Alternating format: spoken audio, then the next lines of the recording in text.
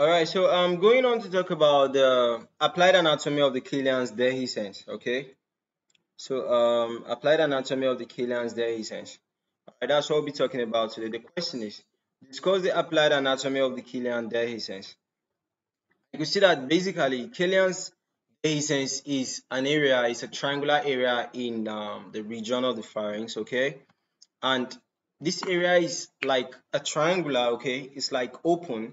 There are muscles going up and muscles going down, right, thereby forming a triangle, right, but it's still open. So being a soft area, being open, there can be like, what do they call it, there can be like um let me say a hernia, all right, like a diverticulum. All right, so this is it. All right, and when there's a diverticulum, it is called Zenker's diverticulum. All right.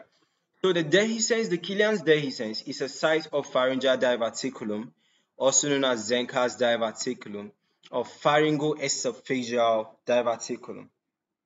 All right, it's a site of pharyngeal diverticulum, also known as Zenker's diverticulum or pharyngoesophageal diverticulum. All right, so it is also called gateway of tears, as it is a common site of perforation during oesophagoscopy.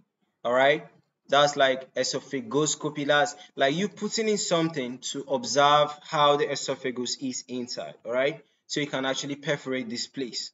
Okay, and to cause protrusion of some structures inside. All right, thereby forming a diverticulum. Okay, so that's it, guys, about the applied anatomy of Killian's dehiscence. I hope you guys learned. Quick lecture though. See you guys in the next tutorial.